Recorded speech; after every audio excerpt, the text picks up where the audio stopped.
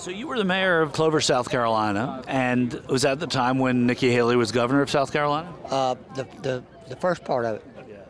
And what is it then, as someone who served when she served, that has you out here for Trump and not for Haley? Well, because I think with as screwed up as our country is right now, it's going to take somebody that gets things done outside the normal realm of the politics. Haley was a decent governor, but she followed all the straight lines and did everything exactly by the book.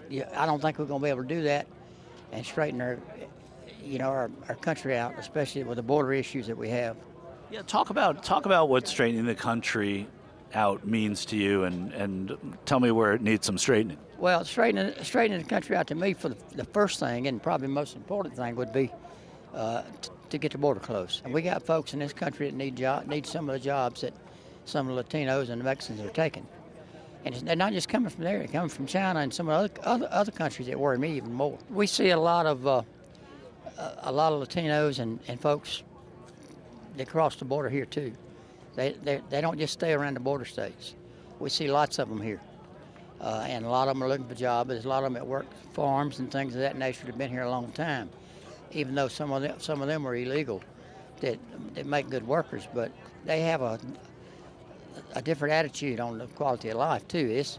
It amazed me when I was a mayor and was associated with a lot of them that just happened to live in our town, that they think it's all right to get drunk and walk around with a bottle of liquor on Saturday night. And when they got locked up once or twice for that, they were surprised, because that's just not acceptable here. But we take our safety and keeping folks that's had too much to drink off the streets seriously. But like I say, a lot of them, they're hard workers. Most of them are hard workers because that's all they've ever known. I got a lot of good friends that just happen to be Latinos that came here legally. And that's what they need to do. It's not fair to the people who've waited years in line to get here to sneak across the border or hire somebody to get across the border. I mean, where would the country be if that was the only way to get here?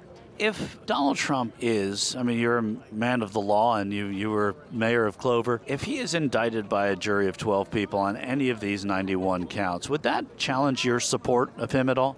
No, the only thing that would challenge my support for him would be if he was disqualified because of a conviction, of course, then I'd have to look somewhere else. I don't think you'll find 12 people in this country that think that Donald Trump should be in jail. Is there a Democrat you could see supported? No, not right now. I was a Democrat years ago until the Democratic Party, when the Democratic Party truly was a working man's party, but it's not that anymore. It's a liberal party that everybody goes to oppose anything that makes any sense, to be quite frank with you. It's just ridiculous. Is there, if I give you some names of what you like, if you had to vote for a Democrat, let's play a game. Michelle Obama? Not in a million years. What about? It wouldn't be her decisions. It would be Brock's decisions. What about Vice President Harris? No, absolutely not. Governor Newsom in California? He'd be the worst of all the ones you mentioned so far. Look at California. If you want to live in a state that's broke and got homeless people and transients sleeping all over the streets, then you vote for Newsom. But he'd run the country the same way he runs the state of California, which is terrible.